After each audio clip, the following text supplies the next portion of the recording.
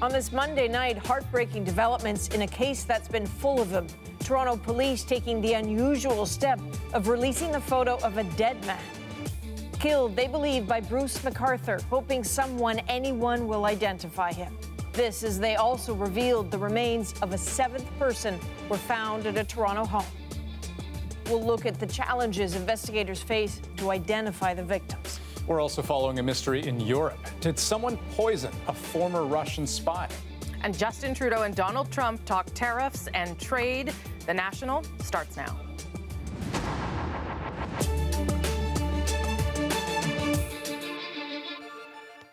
We begin in Toronto, where police have hit a roadblock in their investigation of an alleged serial killer. Joanna Rumiliotis was there today when they reluctantly offered the public a key and disturbing clue. I do not want to release this picture, and am doing so as a last resort. It was an extraordinary move, releasing a photo of a dead man. I've never done this, and I do it with great hesitation.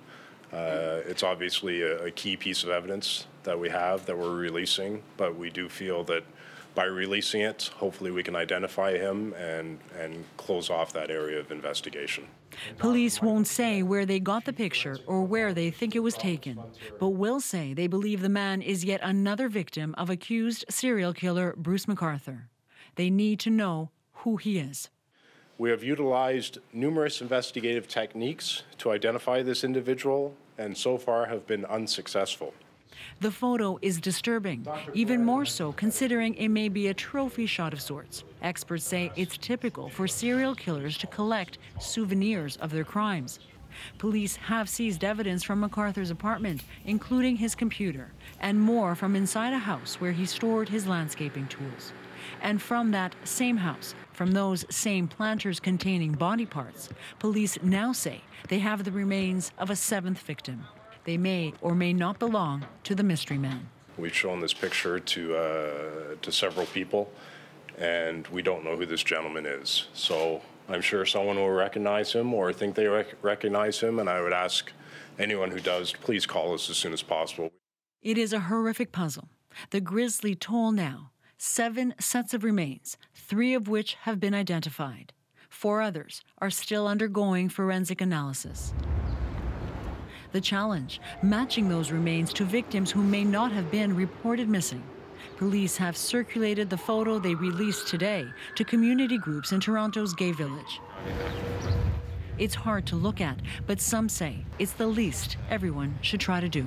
Well, I think they have to find out who he is for his dignity and hopefully for his family and his friends. Nikki Ward is a well-known advocate in the community. She's circulating the picture too. Looks familiar? Yeah, probably from around. Yeah, around the neighborhood. All of the people who were victims were in our neighborhood at one time or another. And so whether we knew them well or we knew them by face, they were part of our community.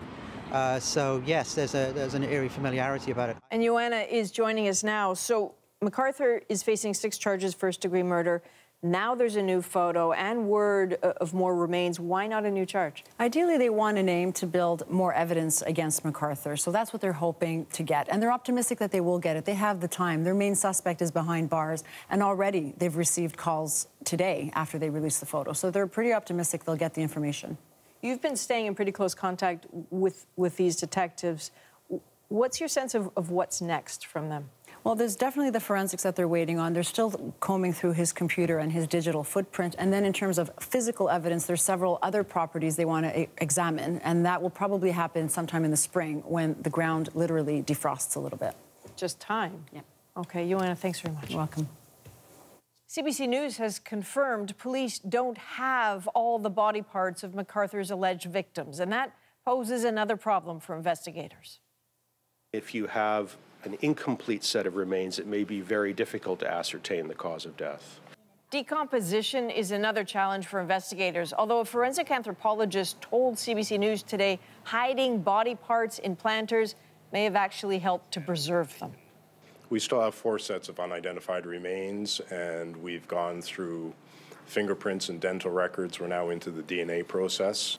That process can be time-consuming. And if you consider that if the person was never reported missing and there's no family member to test DNA against, then you have, even more challenges in what's already a pretty complex investigation. Yeah, absolutely, Adrian. Meantime, in the UK, another challenging police investigation with international implications. When someone suddenly collapses with no apparent cause, it raises questions. But when that person is a former Russian spy, it raises alarms. What happened to Sergei Skripal? As Thomas Daigle tells us today, in the southern English town of Salisbury, police are dealing with a mystery. Police worked well into the night, carefully examining the site of a bizarre incident they still can't explain. It happened yesterday in a shopping area under the spot now marked by that blue tent. There was a couple, an older guy and a younger girl. She was sort of leant in on him. It looked like she'd passed out, maybe. He was doing some strange hand movements, looking up to the sky. Police say the two were found unconscious, though with no visible injuries, likely exposed to an unknown substance. They were rushed to hospital, where authorities today declared a major incident. I can confirm that they're currently being treated here at Salisbury District Hospital and that their condition does remain critical. Authorities didn't name the two hospitalized, but British media identified the man as 66-year-old Sergei Skripal, a former Russian spy convicted in 2006 in a Moscow military court of treason. He's thought to have sold the names of Russian operatives to Britain's MI6. Then 4 years later, a deal between Russia and the U.S. saw prisoners from both countries flown to freedom, including the colorful Anna Chapman, a Russian sleeper agent arrested by the FBI, and the lower-profile Skripal, granted refuge in England. Police kept a close eye on his home today. We are conducting some extensive inquiries to determine exactly what led to these two people falling unconscious and to clarify whether or not any criminal activity has taken place. They left without saying whether the pair could have been poisoned. Still, the case reminds many here of the story of Alexander Litvinenko. The former Russian spy turned MI6 informant was killed in this posh hotel in 2006 with radioactive polonium in a cup of tea. A public inquiry found the death was likely approved by President Vladimir Putin. Thomas Daigle, CBC News, London. Now, the mysterious illnesses in Salisbury today may have nothing to do with the Kremlin, but for Russian officials, past or present, there are good reasons to look over your shoulder. Here are just a few recent examples. In December 2016, a senior Russian diplomat was found dead in his Moscow home with a pillow over his head, covering a gunshot wound. That same month, a former general in the Russian intelligence service, the FSB, was found dead in his car, parked on a Moscow street. And in August 2017, a Russian politician critical of the Kremlin was gunned down in Kiev in broad daylight. Well, now to another big international story with potentially serious implications for Canadians. Rosie. That's right, Andrew. NAFTA negotiations. There is now a new sense of urgency tonight because U.S. President Trump is using his proposed tariffs on steel and aluminum to goose the sluggish trade talks. As Katie Simpson explains, he's dangling potential exemptions as a NAFTA sweetener. Canadian steel workers are already starting to feel the effects of a looming trade war. I really have no choice but to increase my prices. Ryan Jordan employs 6 people at a small operation in Windsor, Ontario. He says he'll have to cut jobs if planned U.S. tariffs on steel and aluminum are not stopped. If the numbers start to climb to an extra 10, 15%, 20, 25%, I'll have to look at other materials. Are you going to back down on the tariffs? No, we're not backing down. Donald Trump could introduce the tariffs as early as this week and offered a clue today as to why. It could be a part of NAFTA, and I understand I just got a call from the people who are right now in Mexico City negotiating NAFTA. Mexico and really Canada want to talk about it. The U.S. is promising to exempt both Canada and Mexico from the tariffs only if they agree to a new NAFTA on American terms. The pitch comes as the 7th round of talks wrapped up in Mexico City. Canada sees these issues as separate concerns and is not ruling out taking separate action against the U.S. over the tariffs. Should restrictions be imposed on Canadian steel and aluminum products, Canada will take appropriate, responsive measures to defend our trade interests and our workers. Canada is still considering its next moves. When the U.S. imposed tariffs on softwood lumber last year, the Liberals came up with an $800 million aid package. Not everyone in the industry thinks that's the best way forward.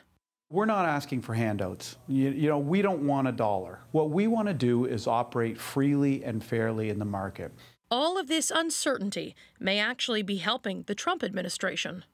If companies are uncertain about whether NAFTA is going to go away or not, they're more likely to place their future investments in the largest market, which is the United States. Late tonight, the Prime Minister was here in his office where he held a phone call with Trump.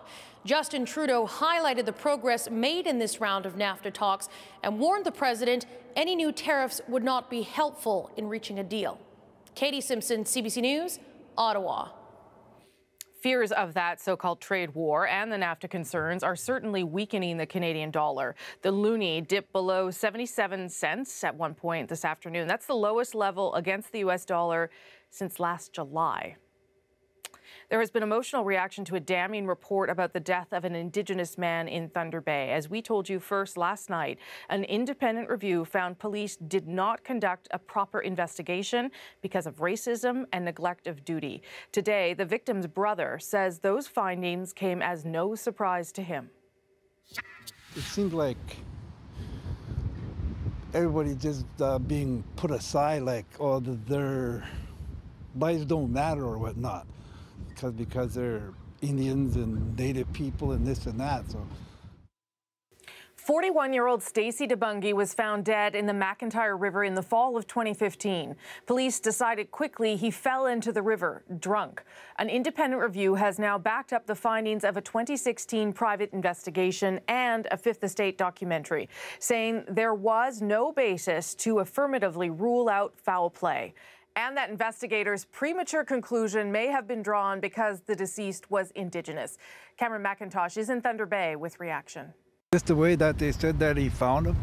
Brad DeBungy never believed what police told him, that his brother Stacey drowned here on Thunder Bay's McIntyre River after passing out on the riverbank. Even after his band's counsel hired an investigator and found evidence to the contrary, he couldn't get police to listen. I was up against a brick wall and they wouldn't answer my questions and this and that.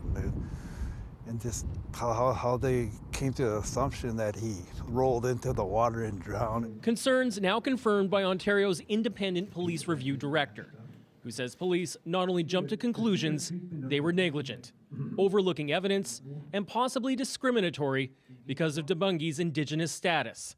No surprise to Indigenous leaders here. Somebody made the assumption that it's just another drunk Indian rolling in the river. Today, chiefs representing northwestern Ontario and DeBungy's home First Nation repeated calls for Thunder Bay Police Chief J.P. Levesque to resign.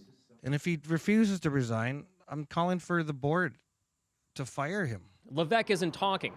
Neither is the police service nor the police board that oversees it, citing privacy concerns. This is not the first time racism has been a central issue in Thunder Bay. DeBungy died while there was an inquest underway into deaths of 7 Indigenous youths in Thunder Bay, which resulted in recommendations to police and authorities. Right? I no longer trust the Thunder Bay Police. Tonight in Thunder Bay, a community talk at the university on racism, and plenty of acknowledgement of tensions existing in the community. I see blatant systemic racism every day. I mean, our headlines show it. It's like everyone has their own personal safety guides of how to survive in Thunder Bay. Travis Hayes' father was once deputy chief of police here, at a time when many are talking about the justice system in the cases of Colton Bushy and Tina Fontaine. He calls this an example of prejudice. It really shows that it's not just the court systems, it's not just getting better representation on juries, it's also about challenging these cultures within policing institutions that really devalue the lives of Indigenous peoples. As for the officers cited in the report, the independent police review director says there are grounds for non-criminal professional misconduct charges. So far, no hearings have been set. Cameron McIntosh, CBC News, Thunder Bay. As Cam mentioned, at the time of Debungy's death, an inquest was underway into the deaths of 7 young Indigenous people, 5 of whom had been found in Thunder Bay waterways under similar circumstances.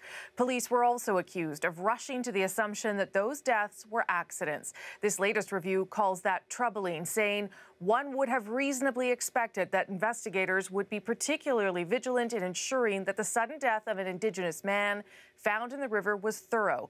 Unfortunately, the opposite was true here.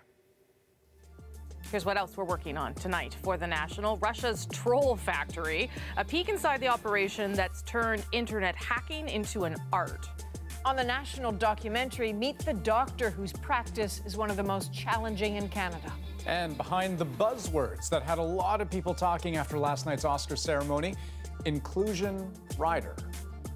Actors in unison, if they embrace this, as I said, this could create shifts almost overnight.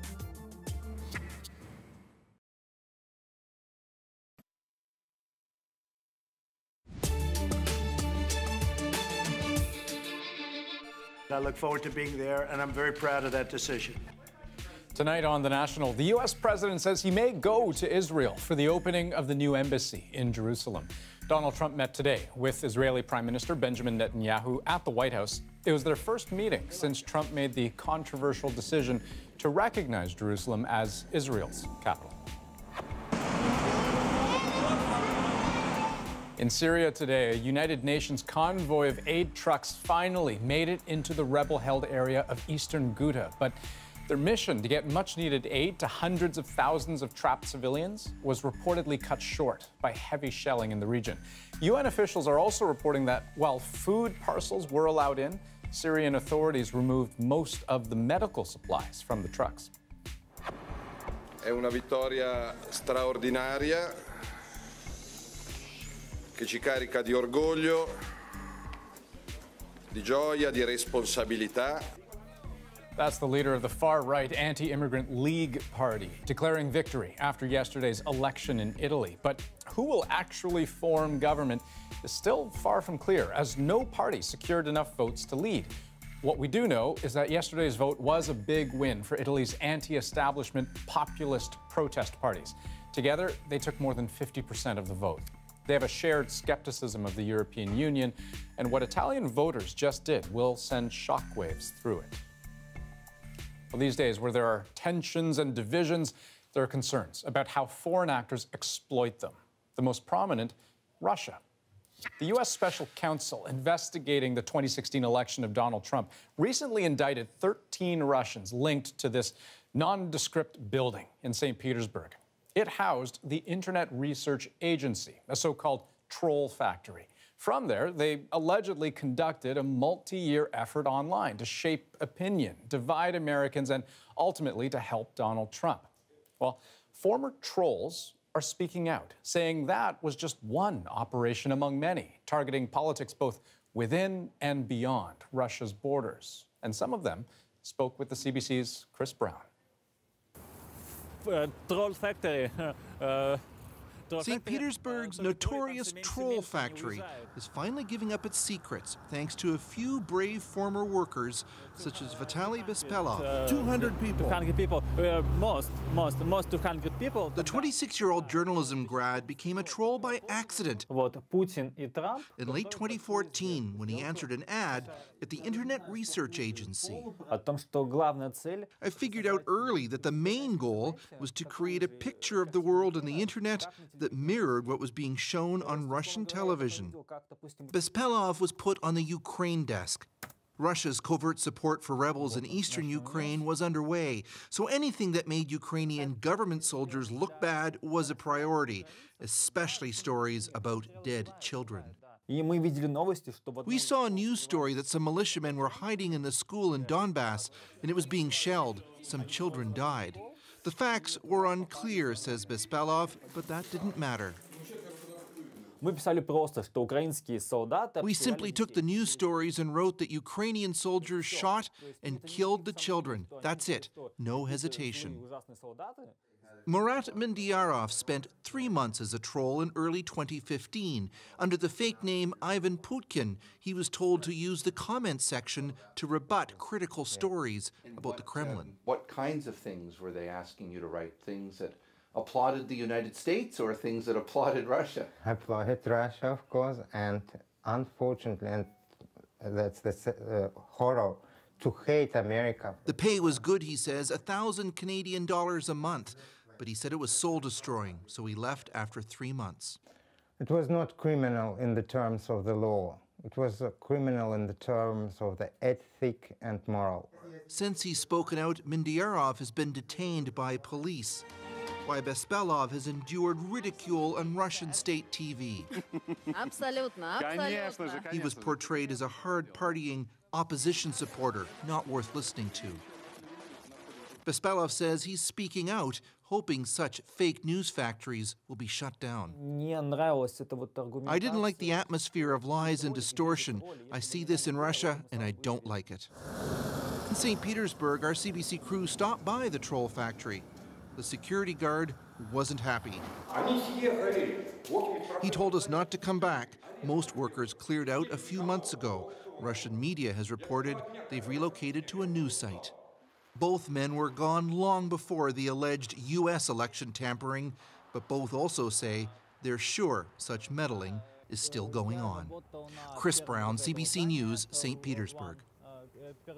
That was fascinating. Still ahead on The National, Frances McDormand picked up an Oscar and dropped 2 words that left the audience applauding and a little bit confused. So what is an inclusion rider? And on the National documentary, how Canada's healthcare system fails remote communities. Even a common allergy is that much more risky for a child in the north. We don't let them go anywhere to go visit other people's homes because all the time it takes for medical help to get here. So you don't let your son go to any other house in the community because of his allergies? He has to stay at home.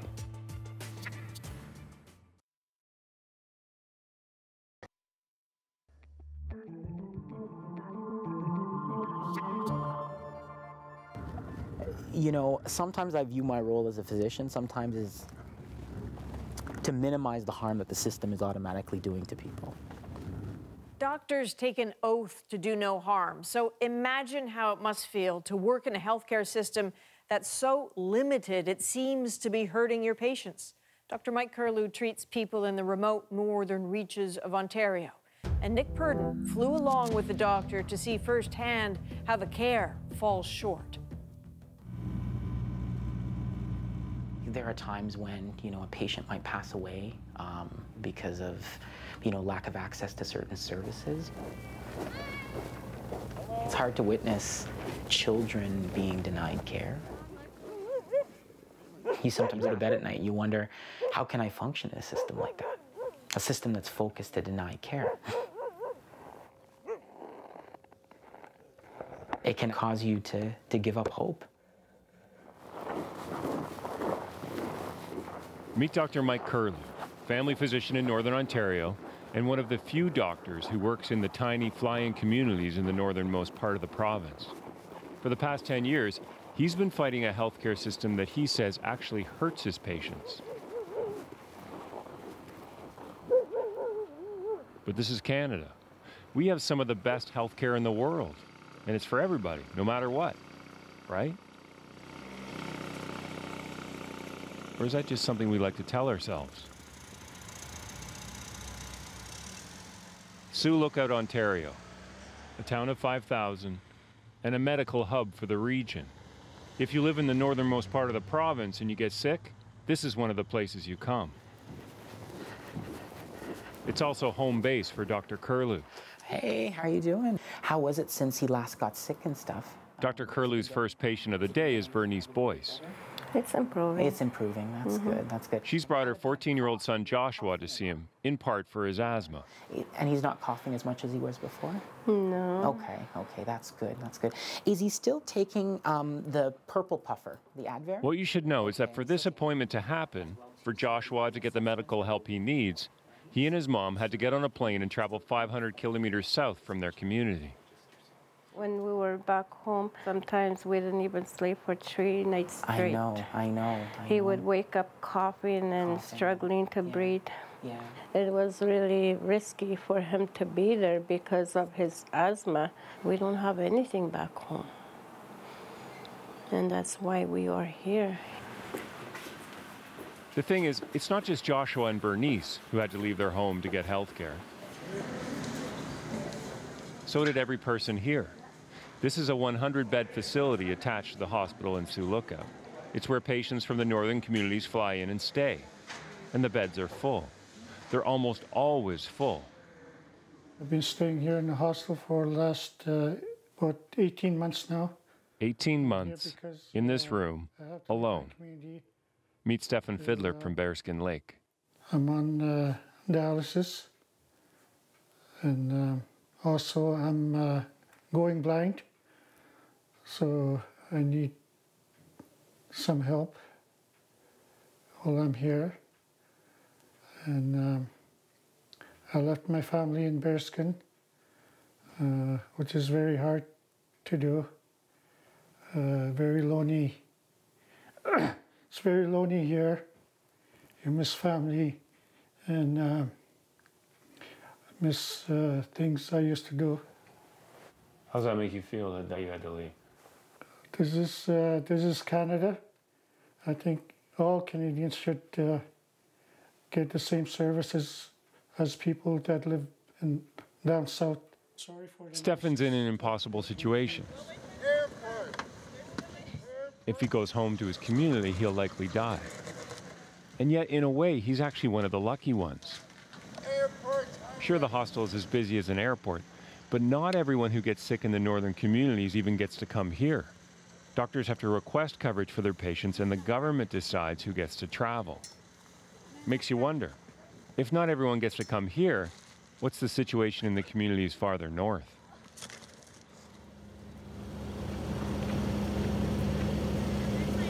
I love going up there. The next day, Dr. Curlew flies the 500 kilometers north to Wapakika, where he's been working for 10 years. You look out the window and you see how remote it is.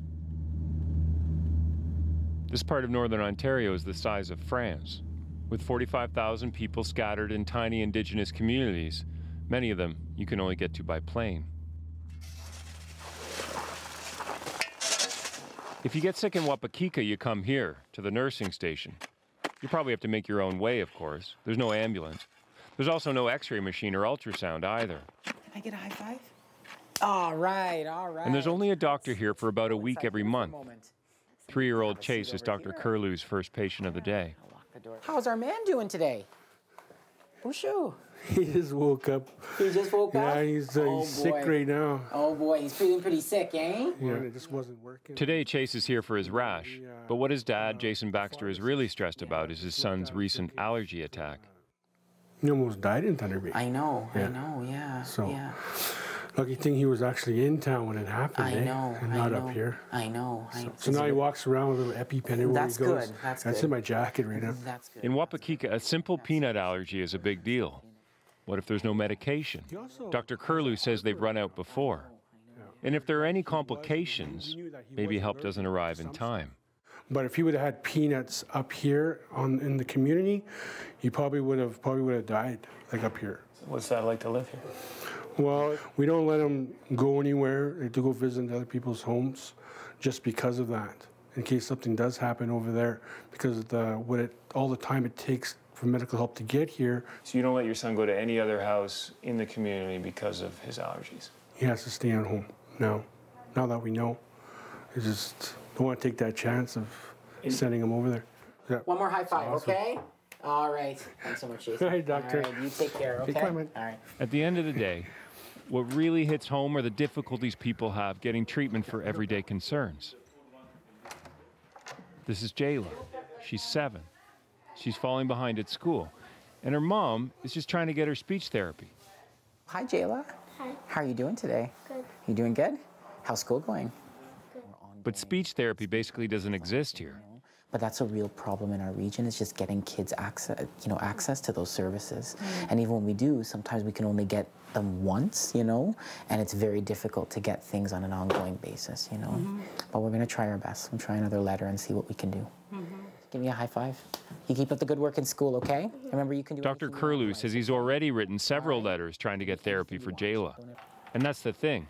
In Wapakika, Curlew's as much an advocate as a doctor. On most days, he types letters more than he uses his stethoscope.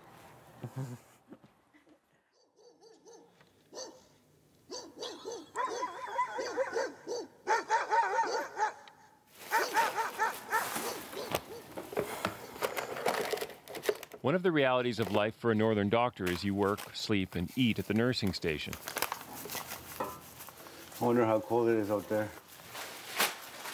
They were saying like -23, so.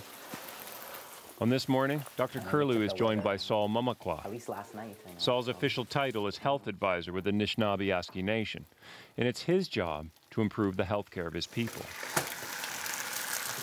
How many patients do you have to see today? Probably about 20 or so. Saul's in Wapakika to pick Dr. Curlew's brain about how things are going on the ground. We saw so many parents bring in their children looking for, accessing developmental services, right? And these services could fly into the community. There could be, those things are all possible, right? Somehow we need to change that. Yeah. Saul grew up in Kingfisher Lake, just about 50 kilometers away from here. And so he knows firsthand the challenges in the region. Fresh on his mind are the 3 recent suicides here in Wapakika. And he points out it's not just basic medical needs that are lacking, it's mental health support as well. When you hear of a young girl, boy, 11, 12 years old, dying by suicide, it just pushes you to make more change, bring change for our people. We cannot give up. We cannot. What don't people understand about healthcare in your communities? I hear a lot of, the healthcare is broken. When you actually think about it, it's not broken. It is, in fact, doing exactly the way it's been designed to. It's to diminish the rights of our people, the health of our people. And sometimes I'll even go as far as saying that the system is killing our people. Saul's also here to talk to patients who visit the clinic. After John McKay has his appointment with Dr. Curlew, Saul walks him home. Saul acknowledges it won't be easy to fix the healthcare problems here. And even though both provincial and federal governments have increased funding in recent years, Saul says that's not the answer. It's not just incremental changes. It's not adding money to the existing programs. Incremental change, in fact, perpetuates the crisis in our communities. So we need to dismantle the system and rebuild it up from the community up. And Saul is hopeful that that's possible. This past summer, the provincial and federal governments, along with the Grand Chief, signed an agreement in principle to give health care here over to Indigenous control.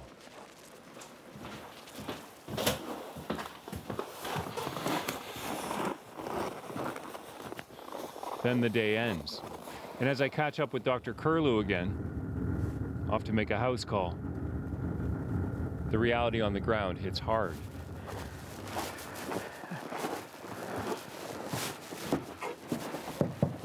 Hi, Bushu. How are you Change doing? can't come fast enough for Donnie and Elsie Brown. That's good. Arms out like this. That's good. Donnie had a stroke 4 years ago. How do you find Donnie has been doing? Well, the right side, he can't feel. Yeah.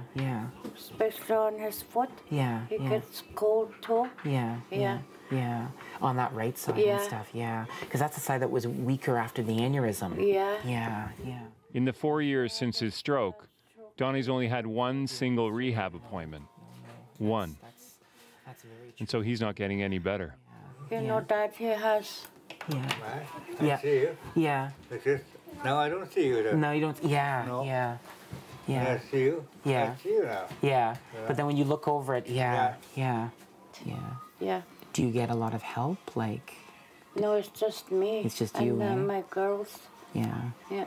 Yeah, and I wish I could, provide some home care, because that would be something that people would get down south, is someone to help, because he needs a lot of assistance, but we don't have access to that kind of service, so yeah.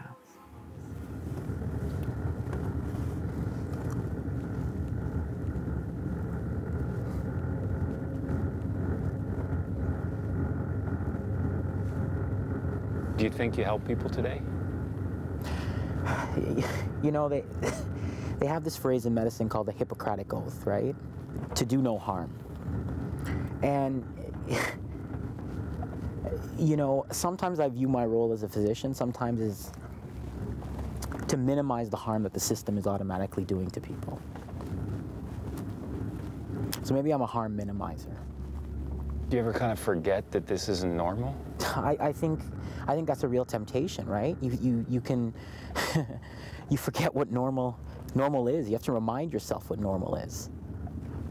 That's part of the fight, or that's part of the battle. It's just not succumbing to the status quo, right? Continuing to fight,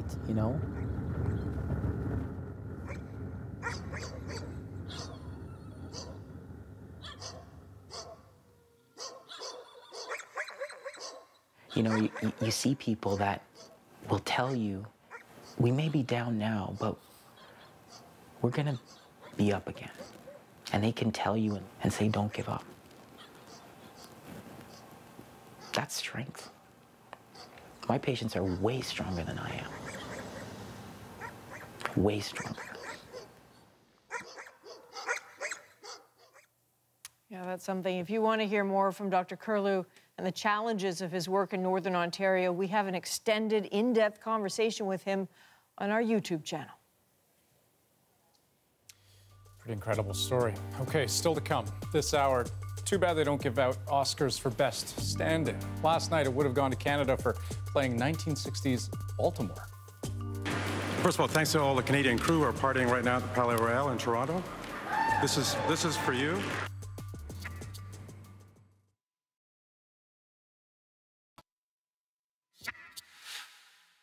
I have two words to leave with you tonight, ladies and gentlemen. Inclusion rider. Best Actress winner Frances McDormand with a call to action at last night's Oscars, leaving the audience, well, a little bit confused. But at least one viewer at home knew what she was talking about. And today, our Kim Brunhuber met up with her to learn more about an idea that's suddenly a Hollywood hit. Seeing it again now still brings a smile to Stacey Smith's face. It's amazing to rewatch that. The Academy Awards had been pretty boring, she says, until Frances McDormand took the stage and uttered the phrase, inclusion rider. That moment, I realized, that's me, that's my team. What if those A-listers simply added an equity clause or an inclusion rider? A couple of years ago, the communications professor invented the idea of an inclusion rider, a provision added to actors' contracts to demand that casting and hiring on productions includes a certain number of women, minorities, and people from the LGBTQ community. It had been a fairly unknown concept until the speech that launched 1 million Google searches. Backstage, Frances McDormand says even she had never heard of the term until last week. The whole idea of women trending, no trending. African Americans trending, no trending. It changes now. And I think the inclusion rider will have something to do with that. We're going to right? Power and rules. Already, several high-profile Hollywood players like Brie Larson, Elizabeth Banks, and Ashley Judd say they're on board. Right now, there's an invisible quota in Hollywood, and it's called the straight, white, able-bodied male. And year in and year out, we see that invisible quota at work, when the percentage of females on screen hasn't changed in over 60 years. And this Canadian film critic says there's no reason such a rider couldn't work on both sides of the border. Telefilm Canada now has a mandate that 50% of the projects that they are funding must have a woman in a power position, either writer, director, producer. So it's part of how films are funded in this country now. Smith says as far as she's aware, there's only ever been one case of an inclusion rider being adopted, one which yet hasn't been made public. But that may soon change. Actors in unison, if they embrace this, as I said, this could create shifts almost overnight. In the words of McDormand, power in rules. Kim Brunhuber, CBC News, Los Angeles. In case there's any doubt that more diversity is needed in Hollywood, Stacey Smith provided these stats. Of the top 100 films in 2016, 47 had no Black female speaking characters on screen, 66 had no Asian women, 72 no Latina, and more than 90 had no women who identify as LGBT. One of the other big storylines from the Oscars, Canadians doing our thing. You bet, Rosie. Last night's big winner, The Shape of Water, owes its success in no small way to Canada. See, it was shot in Ontario not just because of what this province looks like or necessarily the tax breaks that draw crews here, but in part because of digital detailing that just doesn't seem to happen anywhere else. First of all, thanks to all the Canadian crew who are partying right now at the Palais Royal in Toronto. This is for you. Thank you. Canadians were all over the Oscars. The Shape of Water employed more than 1,500 people from Ontario working in development to post-production. A fierce commitment to Canada by a fierce champion of the industry. This is not a movie that comes to Toronto for a rebate, uses the city and gets the fuck out of there. Guillermo del Toro is a creator of universes, so it was up to Canadians to help transform cities like Toronto or Hamilton into the worlds that live in his mind, a place where the real Massey Hall becomes the imagined Orpheum. We had to build a fake marquee, and then Mr. X, which is also a Canadian company, a digital visual effects company, they added the upper part of the marquee, the upper signage.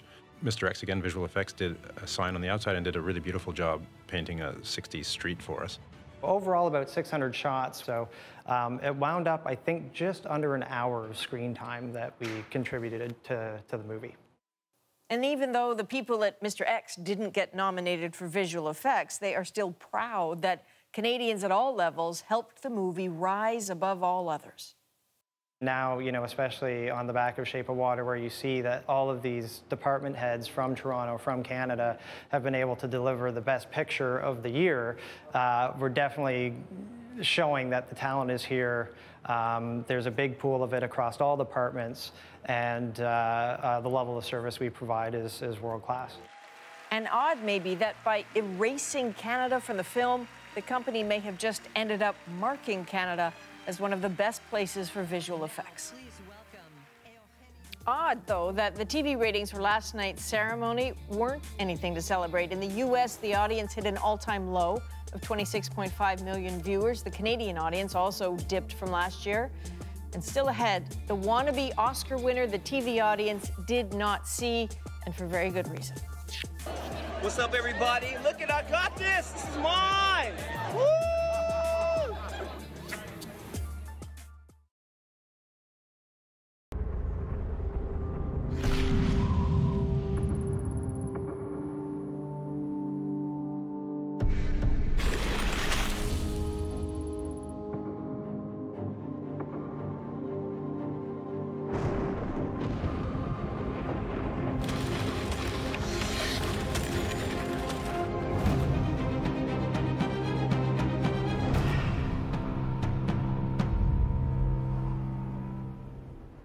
This is the longest relationship you've ever had. I say you invite Patrick over and have a good old-fashioned Rose family barbecue. I think we're good here. Thanks.